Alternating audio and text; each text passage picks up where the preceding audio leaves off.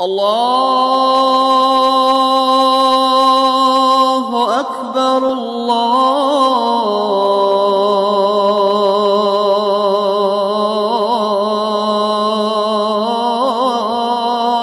أكبر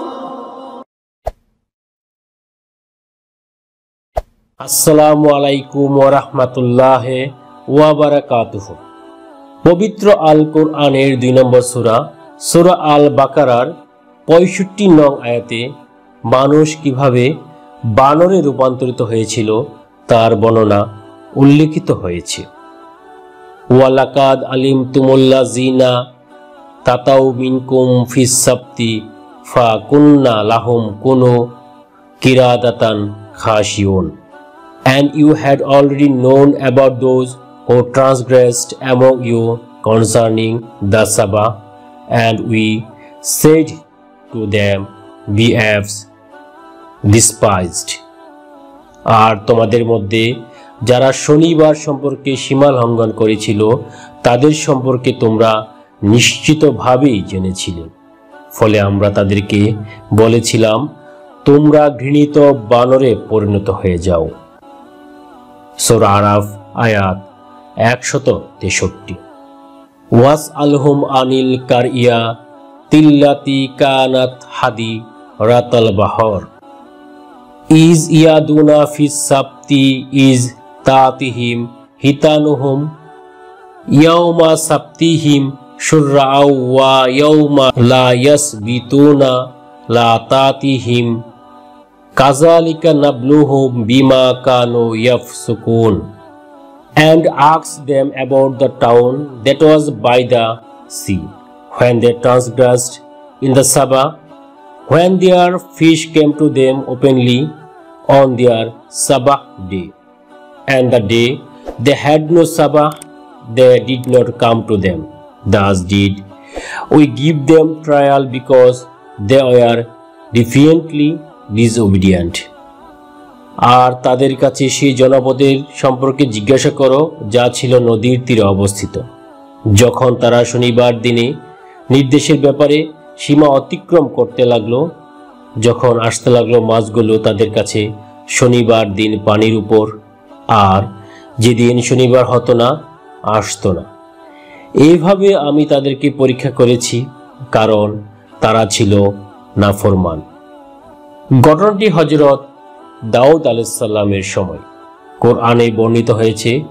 শনিবার ছিল হযরত দাউদ আলাইহিস সালামের যুগে বনি ইসরায়েলের জন্য প্রতিশ্রুত ইবাদতের দিন।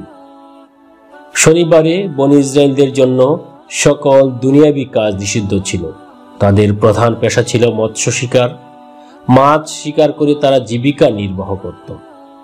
আমরা জানি হযরত দাউদ আলাইহিস সালাম জন্মগ্রহণ করেছিলেন ফিলিস্তিনে।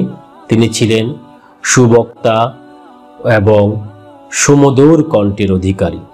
তিনিও আমাদের প্রফেট হযরত মুহাম্মদ সাল্লাল্লাহু আলাইহি সাল্লামের ন্যায় 40 বছর বয়সে নবুয়ত প্রাপ্ত হন। যখন তিনি জাবুর কিতাব পাঠ করেন তখন আকাবা উপসাগরের মাছ, আকাশের পাখি, বনের পশু এক হয়ে আল্লাহর কিতাব শুনত। আকাবা উপসাগরের তীরে বসে তিনি প্রতি শনিবার জবর কিতাব তেলাওয়াত করতেন। এতে সাগর তীরে সকল মাছ একত্রিত হয়ে যেত আর শুনত দাউদ আলাইহিস সালামের সুমধুর তেলাওয়াত। এই সুযোগে তার কওমের লোকেরা লোভ সামলাতে পারল না। হযরত দাউদ আলাইহিস সালাম ওই এলাকার মানুষকে শনিবারে মাছ ধরতে নিষেধ করেন, কিন্তু তারা শনিবারে বাঁধ দিয়ে মাছ ধরার ফাঁদ বা জাল সমুদ্রে পেতে রাখত এবং পরদিন ফাঁদে আটকা পড়া মাছগুলো ধরে ফেলত। যেহেতু শনিবার ছিল ইবাদতের দিন, সকল পার্থিব কাজ নিষিদ্ধ, তাদের এই কৌশল থেকে বিরত থাকতে দয়াময় মহান আল্লাহ নির্দেশ আসে। তারা আল্লাহ পাকের নির্দেশ অমান্য করে এভাবে মাছ ধরতে অব্যাহত রাখে। ফলে আল্লাহ পাক তাদের উপর অসন্তুষ্ট হয়ে যান এবং গজব স্বরূপ তাদেরকে বানরে পরিণত করে দেন। এই আয়াতে স্পষ্ট করা হয়েছে মানুষ যেমন আল্লাহর সৃষ্টি তেমনি ভাবে অন্যান্য জীবগুলো আল্লাহর সৃষ্টি। আল্লাহ জীবগুলোর উপর মানুষকে শ্রেষ্ঠত্ব প্রদান করলো। কোনোভাবেই সীমা লঙ্ঘন করা যাবে না। বনে ইসরায়েল সম্প্রদায় আল্লাহর সাথে প্রতিশ্রুতি ভঙ্গ করে সীমা লঙ্ঘন করেছিল এবং ফলশ্রুতিতে কঠিন আযাবের মুখোমুখি হয়েছিল, বানরে পরিণত হয়েছিল।